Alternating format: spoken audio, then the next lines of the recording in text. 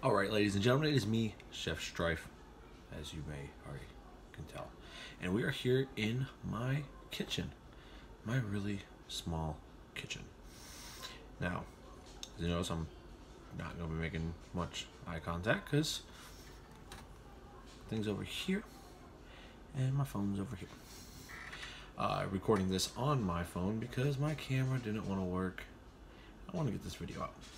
Alright, what we're making today is some Bantha Hot Chocolate. Now, if you don't know what a Bantha is, it's a cow-like creature in Star Wars, produces blue milk, and it's delicious. First off here, we got our 2 cups of blue milk. Now, if you can't get a hold of a Bantha, the next best step is just take regular milk, add a couple drops of food coloring to it, make sure it's all stirred up. Unlike mine, it's not that, but yeah, and like that. And with that, you're going to need 1 cup of white chocolate chips. Measure those out. Easy way to, you can reuse things. It's less cleanup later. Now, most recipes for hot cocoa tells you put stuff in the pot, heat it up, and stir it. All that good stuff. Don't let it boil because the chocolate and stuff, when it boils, the milk will scald, the chocolate separates. It's not really good. However, there's a secret here. If you get a little pot like that, and I have, well, probably can't see, water. About half full of water. Right now, you're going to turn your stove on high, and then you want to get yourself a metal bowl. They're really cheap. You pick them up anywhere. I got a little metal mixing bowl. Always good to have one around, especially if you have hand mixers and stuff. Because you're not supposed to use hand mixers in glass and plastic. It causes chipping, and you can get foreign objects in your food. Now, got my water on. Take your pot, this, and make sure it fits in your pot. You don't want it floating around inside. And you're just going to set that on top. Oh, let's get a little thing. Try to set this camera a little bit here so you can kind of see. Alright. Now, as you see, baby stuff back there. Anyways, we got our pot of water sitting like that. And like that. And then you're going to take your milk, pour right up in there, and using that thing you can measure out your cup of chocolate chips.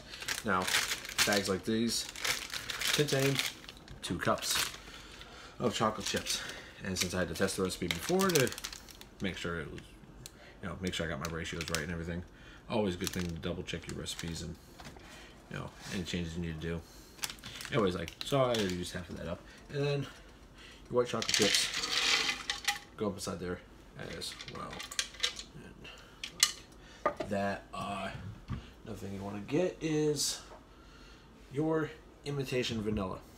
Now, most vanilla you're going to get from the store. It comes in little balls like this. It's slightly brownish color, whatever like that. But my wife, she bakes cakes and stuff like that. So we have this clear vanilla. I don't know how well you can read that. It's clear vanilla, so it doesn't discolor or anything like that. Not that the color would really affect too much. And you just want a little, about a teaspoon. You see, I didn't use a thing. I do this for years, so I can pretty much guess about a teaspoon. Like that. All right. Now you got that in there. You got that in there. Drop this off over there in my sink area. There. All right. So you got it there. Just kind of let it sit. Your water is going to start boiling, and it's what's going to heat your metal pan. Metal is a great conductor of heat, so you won't have to worry. So you know it's going to get hot, and with it, it's not going to boil. it won't get hot enough to boil, so you don't have to worry about that. So if you try and do this and you got other things going on, you gotta walk away and everything, easily can handle all that, and you don't have to worry about this. And this double boiler is a great thing for anything to do with milk, butter, anything you gotta melt that you don't want to burn. Double boiler. So it's a proper investment to get something. And like that, like I think this bowl cost me like $1. Everything like that, and they come in various different sizes. So just find one that fits the pot that you have. Now, every once in a while, you don't have to sit here and stir it like this, but you know, you're gonna just do it until your white chocolate chips melt. Be about 160, 170 degrees. Everything like that. You know, plenty hot enough. Alright. Your pan will get hot. This one's getting hot as it is. So if you need to use a hot pad or something, go ahead. Don't be brave. Don't burn your fingertips off. But speaking of hot pad, all my infinite wisdom. That's one thing I didn't grab.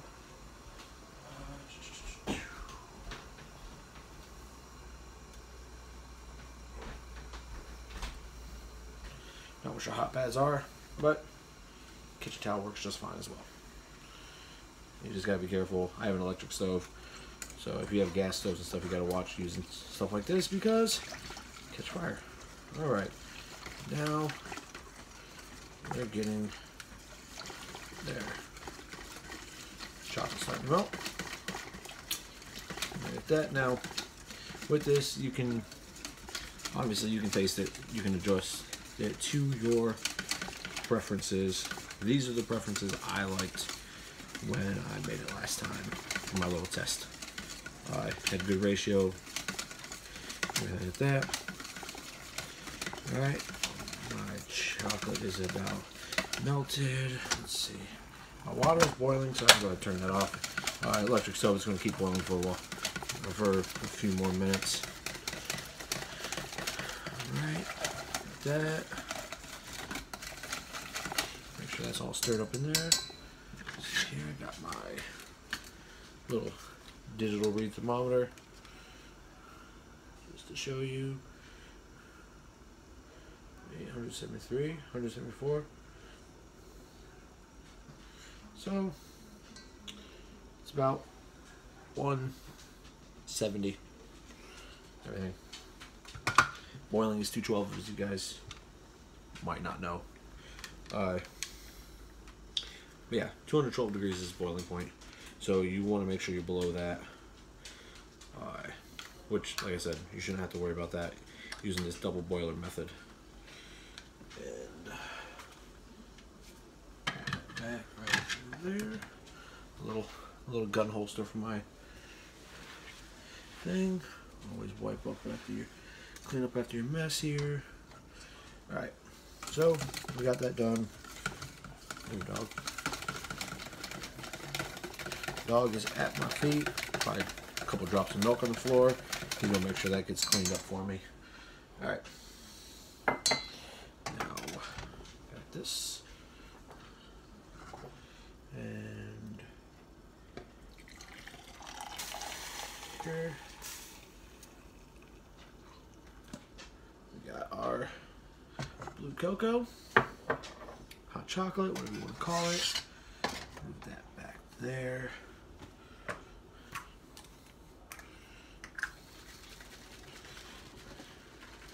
That. Hit it with the whipped cream.